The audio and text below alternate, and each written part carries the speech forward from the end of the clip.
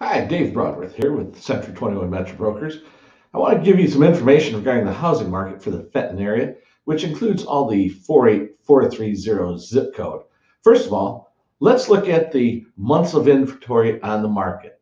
This kind of gives you an idea of the condition market, buyer's market, seller's market, and we'll go into that a little bit more.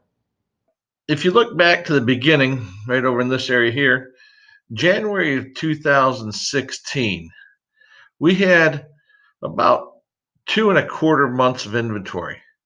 And since that point, we have dropped down since 2016, staying below 2 months of inventory.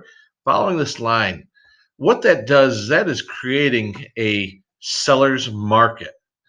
Now, back at the beginning of January, we jumped up. We're almost about 2.5 months of inventory. They're saying 2, but it's close to 2.5. And now we're back under 2 again. So that's drastic.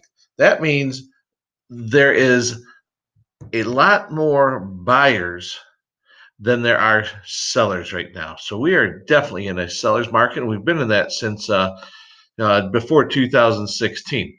So that's the months of inventory. Next, let's look at a historic count of active listings, where the market is as far as how many houses are available on the market to buy. This helps buyers and sellers kind of understand what's going on. Again, this goes back to January 2016. And we've been down here. I mean, 60, 80, in 2017, we had quite a few listings out there. We hit 120 around the middle of 2017, and then it's dipped back down again. And we've come back up in May and June, the beginning of June, actually April and May there.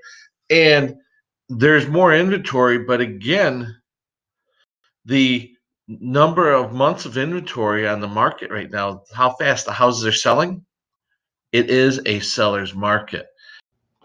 And last, we're going to look at the sales price to list price ratio. That gives you an understanding, again, making offers as buyers and what to expect as a seller and how you should be listing your house. I mean, back in 2016, we were down around 97.25, and it kept rising up. We're getting pretty good up here at 100% in about the summer of 2016, and it dropped back down. I mean, here in 2017, we were, down to 97, a little bit over 97.5. But come over here to the recent times. I mean, right here is January of 2018, and all of a sudden, right now, we're getting into, you'd say, about March and April. And can you see what's happening? Everything is selling almost at 100% of the asking or listing price. That's crazy, folks. What we're getting, this is causing multiple offers and homes being sold higher than what's being asked. I really want to thank you for watching this video today. If you have any other further questions, please contact me at davebroadworth.com.